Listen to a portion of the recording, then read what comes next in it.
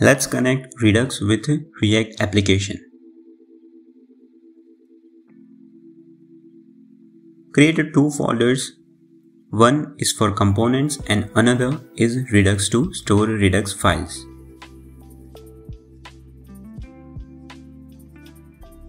In the Redux folder, create three files: reducer.js to store reducer functions, store.js for the store,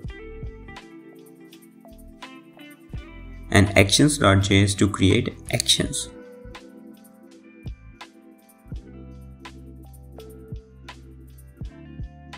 Copy reducer function and initial state from the index.js to reducer file.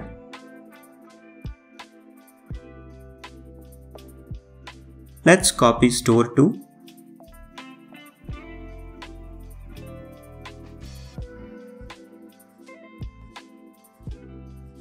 Make sure to import reducer and create store functions.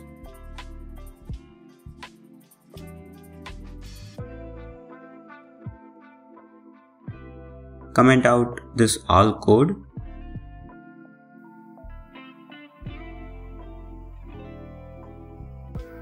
Now import something called provider from a React Redux. This provider used to connect Redux store to a React components.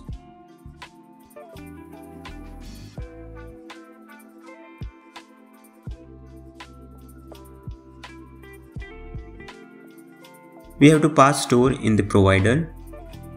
Now we can use store functionalities in the React application.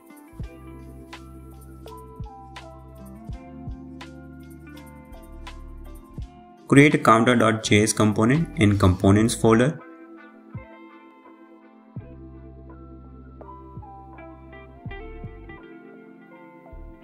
Here I am creating a function component using React snippets extension.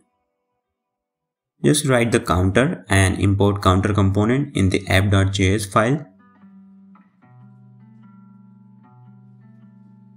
This is the official documentation of a React Redux library.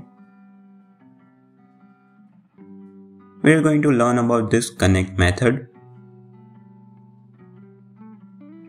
This connect function connects a React component to a Redux store. It provides its connected component with the pieces of the data it needs from the store and the function it can use to dispatch actions to the store. It works like a higher order component. If you don't know about the higher order component, no need to worry. I have also made one video on it. You can watch it later. Now let's use this connect method in our component. Instead of exporting this component, we will wrap it using a connect method.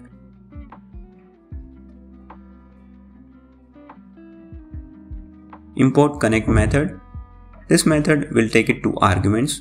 For now, just write null, and in the second part, write our component that we want to wrap. We can use anything from Redux through props in React component. Let's log this props. As you can see, right now in this object there is only dispatch method available for us.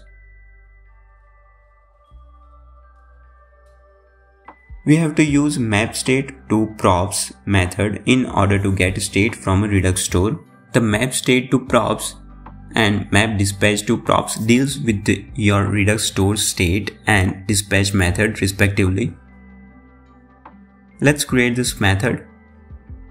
Const map state to props, and this method will take state as an argument.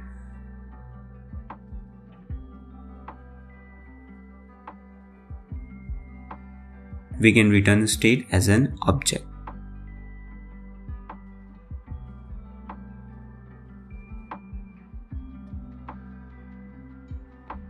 We must have to pass this method here in the connect method. Now in the log, you can see there is a state of a counter, which is our initial state.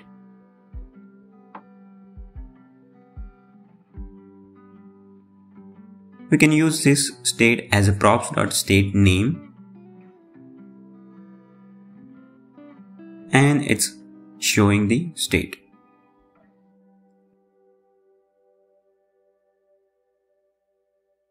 Now let's create two buttons to increment and decrement counter. On click of this button, we will use a dispatch method coming from props and dispatch action with the type increment.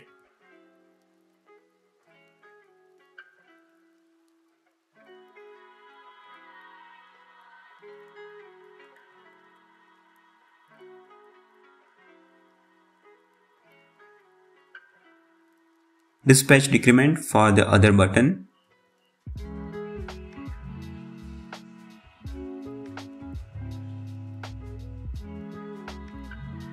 As you can see here, it is working.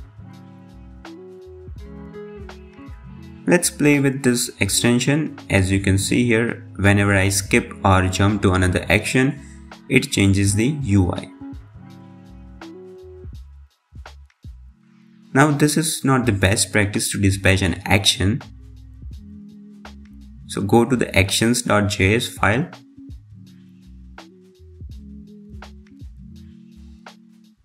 Now this is what we have done to dispatch an action. Instead of that, there is a way where we can create functions called action creators. This function returns an action object. So let's create them. Don't forget to export them.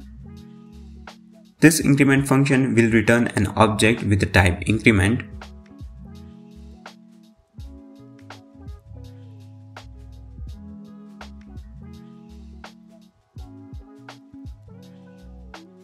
Now here remove all this and call action creators.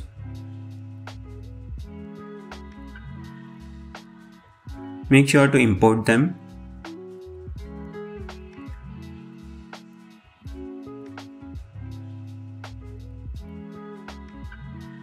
As you can see here, it is working. Now instead of directly dispatching in the button, there is a more efficient way is to use map dispatch to props method. It is almost same as a map state to props method.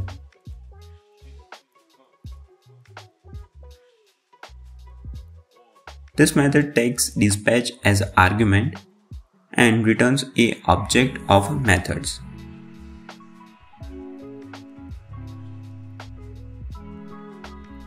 Let's create increment counter method, which returns a function that dispatches the increment action.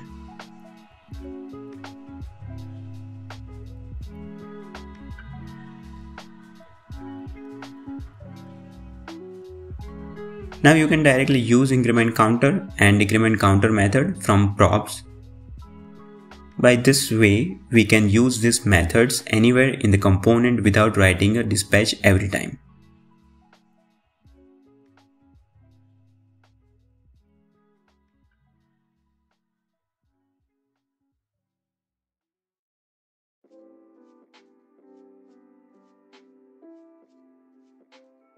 We can also pass payload or details inside the action just like this.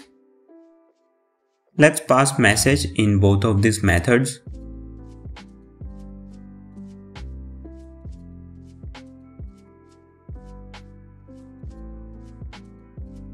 Write incremented and decremented as messages.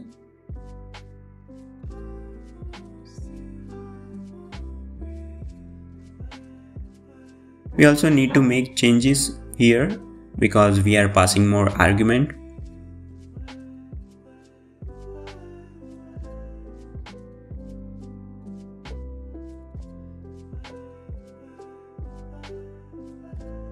We also need to make changes in the reducer function as well in the initial state.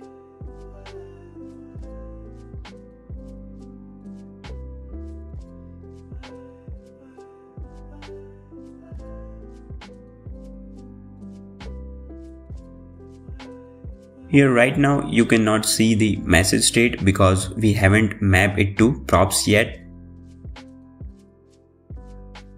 So let's add message here.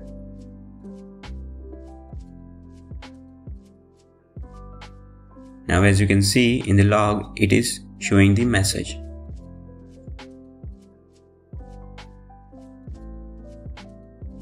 Let's display it here.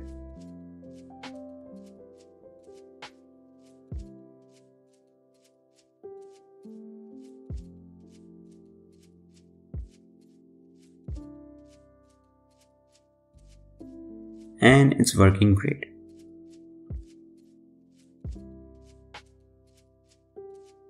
Let's summarize what we did. We have used this provider from React Redux and passed store to it so that we can use store anywhere in our React app.